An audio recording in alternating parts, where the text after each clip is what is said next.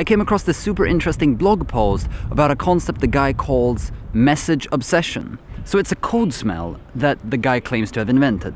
He puts it in contrast to the code smell primitive obsession. So he's saying if you're pushing primitive obsession too far, you may end up with message obsession. And actually, I think the concept makes a lot of sense. If I'm understanding what he means with message obsession correctly, I can definitely relate to having sort of performed the sin and having had the realization. I vividly remember having at some point during my journey into programming come to the realization that I'm being too obsessed with creating specific names for things. Let's talk about what he means with message obsession. I'll ruthlessly steal his example, so Nat Pryce, I hope you don't mind. I've linked the article below, so please do check out the article. So here's the example. Let's say that you have a system where you have a robot. You're making some kind of game. And then you want to move the robot around. So you have an instance of a robot and you want to be able to send messages to the robot to make it move east or west or north or south. So if you're being obsessed with primitives, perhaps what you would do is that you would have a move method on the robot.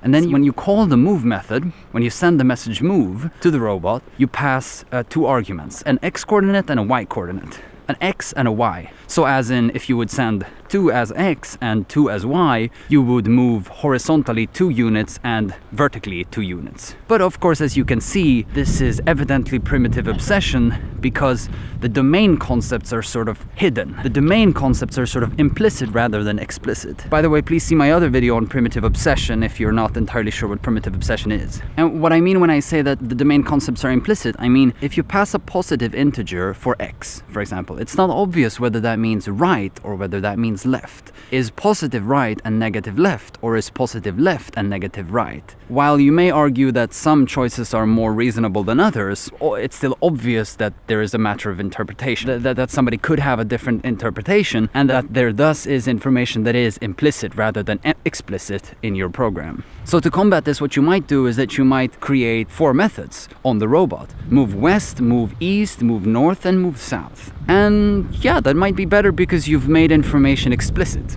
Absolutely. But there are still some problems, and I think the author of the article puts it very nicely when he exemplifies by saying that this encourages you to use conditionals. It encourages you to use conditionals because you have named methods that you in other places will have to call. So let's think about it. Dynamic dispatch. You can't change a call to west to east at runtime. You have to change the call at compile time. And if you want to change it at runtime, you have to somehow switch over something and then either call west or call east. A proper solution, or a more proper solution to this problem, he argues, would be to make heavier use of composition. So in other words, to have some kind of direction class, instantiate a direction object, and then pass that direction object to the robot's walk method. So you have the walk method, it takes a single argument, and what you're supposed to pass it is an instance of a direction. So with that, you've eliminated primitive obsession, and you've increased composability, but you still have the ability to name things, because you can still save a direction into a variable, and thus give that variable the name move west. And you save another direction into another variable, and name that variable move east. And through that, you've almost achieved the same explicitness as you had in the example where you had explicit methods named move west, move east, move north, move south. But you also have very high composability.